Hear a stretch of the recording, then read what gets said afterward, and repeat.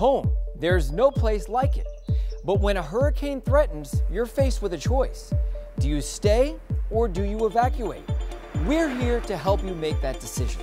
Category 1 storms bring rain, downed branches, and power outages. Category 2 storms take all of that to the next level. Category 3 storms are our first major hurricane.